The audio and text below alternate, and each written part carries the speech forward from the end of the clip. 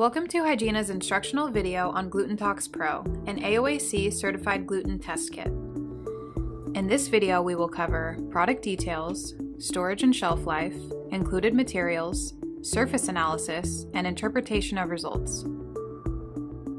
For further information on product details, storage and shelf life, refer to the manual.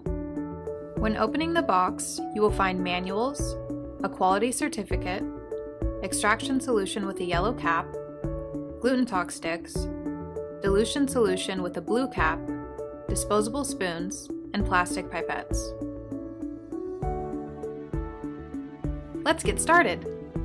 Surface analysis. For this testing process, you will only need the GlutenTox sticks, dilution solution with the blue cap, and a plastic pipette. Open the dilution vial with the blue cap. Place the cap upside down on a clean surface.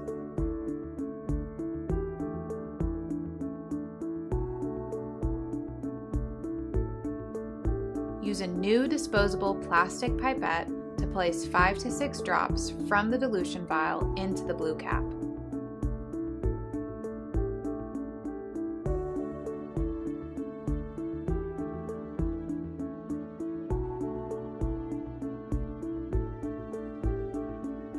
Rub the cotton wool side of a GlutenTox stick against a surface of at least 2 inches or in a line of 16 inches. Place the GlutenTox stick upright into the blue cap containing the dilution liquid.